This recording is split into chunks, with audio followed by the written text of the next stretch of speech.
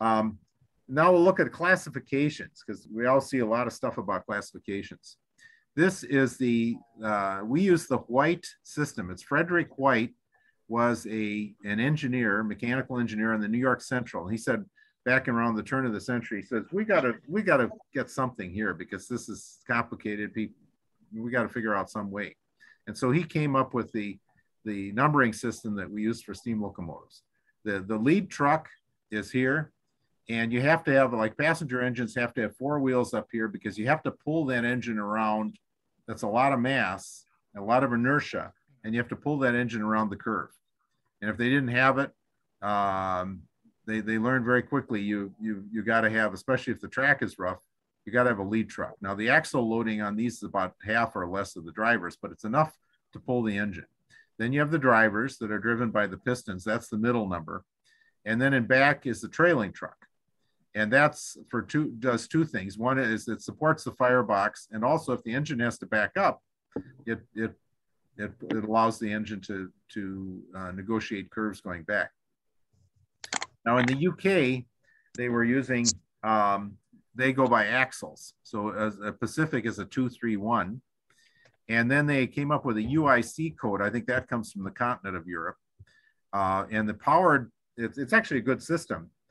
So your idler axles are just numbers, and then your powered axles, no matter what's powering them, in this case it's a Pacific locomotive. So you have two axles, idler axles, and you have C means three powered axles, and then one is one idler axle.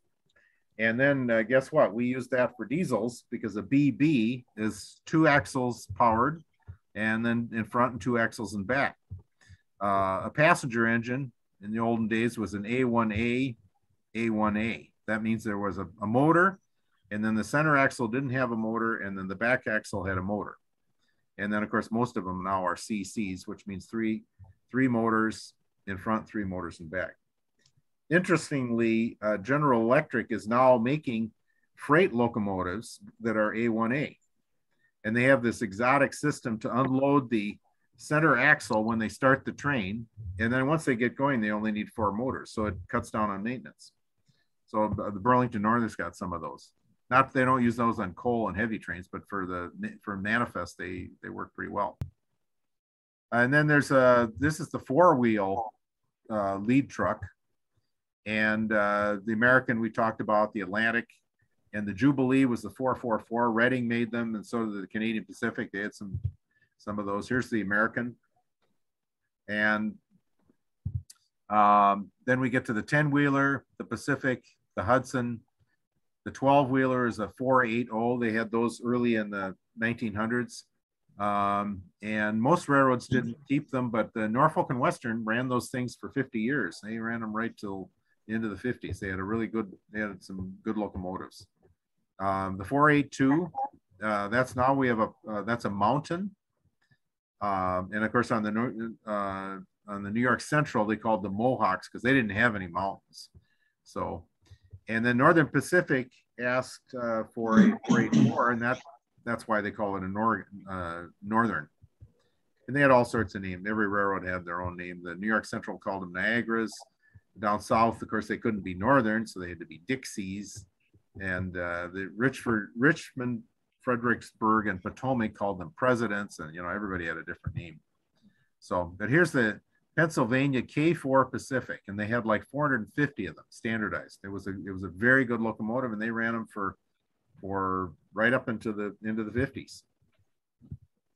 And here's a Pacific on the Sioux line. Here's the Hudson. Now that came along a little later. The New York Central said, well, let's put a bigger firebox on, and so we'll make it a 464. And then we got to the 484. Here's the really famous one. That's the Union Pacific. That's a 484 and big tender. And they would lope along just fine with a passenger train or freight. And the 844 never was retired. It's been in continuous service since 1950. So they still use it obviously for excursions and stuff now. But then we get into the Mastodon, the Southern Pacific. And that was basically taking basically it's a big freight and steam locomotive. And then the Union Pacific had a 412-2 that Alco built for them. And even though I had 12 drivers and they had to have a lot of lateral support, we'll look at a picture of one in a minute. And because it was hard to make something like that go around a curve. Right. Yeah. And then on the bottom there is the Breitspurbahn. I had never heard about this. Bob, you probably heard about this. The Nazis were building this super train, 13 foot 6-inch gauge, double deck trains. Now it was a great idea, actually. If they'd done it, it would have been. You could carry immense amounts of war material to the front. Yes, which was the whole point of having the railroad in World War II. That's exactly right. So, but anyway, here's the 412. No, I wasn't too up on that. I was aware they had a failed experiment, but I'd never seen. They had a picture on Google of it. Here's the 412-2, and they were a little nervous about putting 12 drivers there, but these drivers in the middle. Whoops, sorry. These drivers in the middle have all sorts of lateral support because otherwise you obviously wouldn't be able to get around a curve. But they had like 88 of them. They ran them from Cheyenne to Omaha and from Kansas City to Denver, and they were very successful. But they figured out that they needed to have something a little bit more flexible, and that's what led to the Challenger, the 4664, where you take each set. You have 2 sets of 6 drivers rather than 1 set of 12. Right. Okay. The other problem they ran into is the rods got so heavy because now you got all this, 4,000 horsepower going down this rod. And so they had to put a 3rd cylinder in the middle. And so that cut the weight down. And then they had to put a crank on this thing. So the 3rd cylinder feeds this driver, and then the main rods feed this driver. But they were very successful. Wow. Huh. And then the Pennsylvania was going right at the end. They were a big coal hauler, so they tried to keep coal going right to the end. And they got cheap for them. Huh? Cheap for them. Oh yeah, it was cheap, absolutely. And they were in love with it. And so they came up with this concept of a duplex drive. Now this is one frame. These are not articulated, but they ran steam. It's a 4-4-6-4. They ran steam to both cylinders at the same time. These are a little bigger because it's driving 6 wheels, but very efficient. I think they were like 8,000 horsepower, huge firebox. It was a huge locomotive, very efficient. But as we've seen, they built quite a few of them. I think they had 50 of them or something, and they ran, but they couldn't compete with the diesels. So they eventually disappeared in the 50s. And then here's the Breitspurbahn. So there's a regular German, looks like a decapod. And then here's this Breitspurbahn, the concept. And they had the lines all designed and everything, going to build them all over Germany. And here's a picture of it. Double deck, 13-foot gauge. Boy, you could really haul some stuff on that thing. Whew. But that was Hitler's idea. He really wanted to push that. So. But he was big on huge things. Yes. Yeah, they were talking the 1,000-year right. Yeah. So, okay, then we got into the articulateds. The big ones are the 2660 on the Denver and Salt Lake. And then the Norfolk and Western late in the game built 2664s that were very good. And the Chesapeake and Ohio had the 2666. Here's the 2660 on the Denver and Salt Lake. And they needed that because they went up over Rollins Pass, which was replaced by the Moffat Tunnel. But they had sometimes 5 of these things to push a train over the pass. Just pure tractive effort at 7 miles an hour. Here is a 2664. And this one is Baltimore, Ohio. Norfolk and Western had them. Seaboard had them. Quite a few railroads it basically replaced 2 locomotives. Here's the 2666, and that's from our friends at Lima, from Lima, Ohio.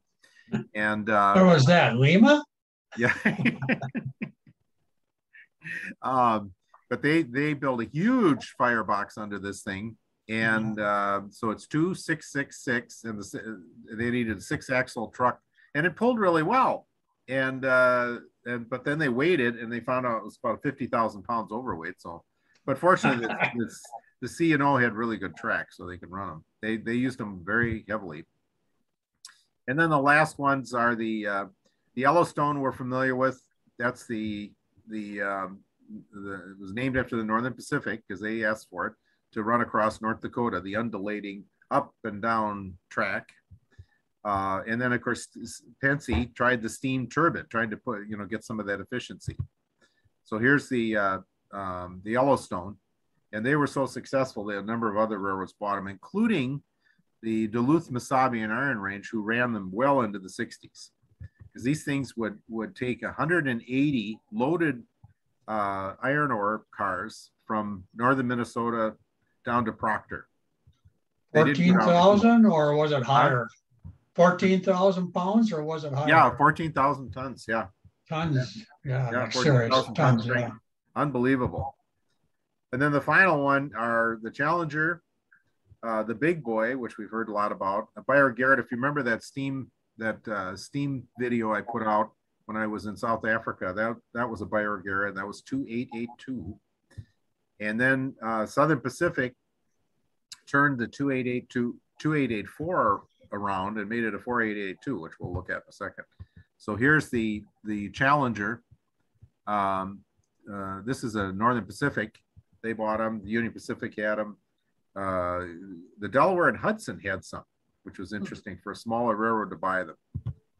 Here's the Southern Pacific, their oil burner. So they just turned them around for Donner's Pass. They had all the snow sheds and tunnels.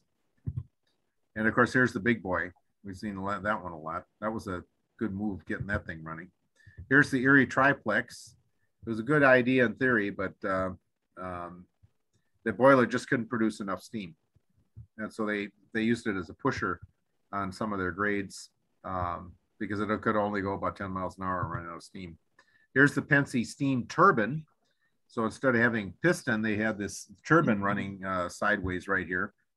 And but it ran for a couple of years, but it, again, you're losing all that heat from boiling the water.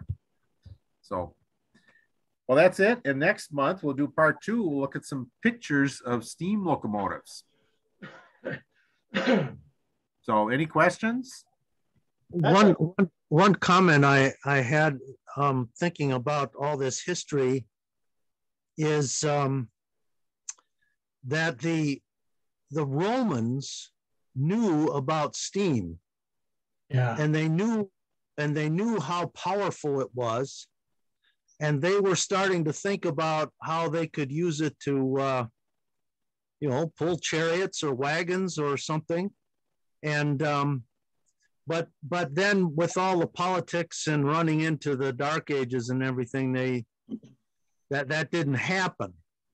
However, I think if it had happened back then, let's say what happened in 1825 happened in 825, we would have had, I think, our age of technology 1,000 years sooner than we did. And what would have been interesting about that is that we would have had those advances in the technology with a lot fewer people on the earth. Yes. And I think that would have been an interesting set of circumstances, because right now we're just trying to figure out how can we keep our technology ahead of our population growth. Yes. It's a race, it seems like. We're trying to figure out all these climate issues and all the damage we're causing, and a lot of it's because of how so many people we have wanting to live at a very high level of life. So I often wondered if the Romans had figured things out. They were such good engineers. How Western history might have changed or been different. I wonder if those would have been copper engines. They had steel, but they didn't have it in quantity. So I wonder, would that have driven a steel industry to have more steel around?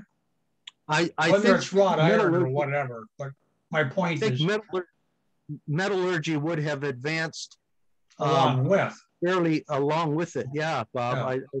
I think so. And so many discoveries that have been made because of railroading in the 1800s and 1900s would have been made if railroading had occurred 1,000 years earlier. Right. So it's very kind of fun. Interesting thought. Yeah, it is. Yeah, because we were watching a thing about the library in Alexandria, and this professor was saying that basically the knowledge in the world dropped by half between 100 AD and 800 AD, because they burned that library. They burned a lot of books. Many areas learning was not promoted. So yeah. One thing that we did get from the Romans is I think the gauge between the wheels of the chariots was 4 feet 6.5. And we're back to the two horses' butts. Yes. Yeah. Right. So when the English decided to start build railroads, they figured, well, we'll just do it so we could run our carts and our wagons and stuff on the rails, and that width was from the Romans. Yeah.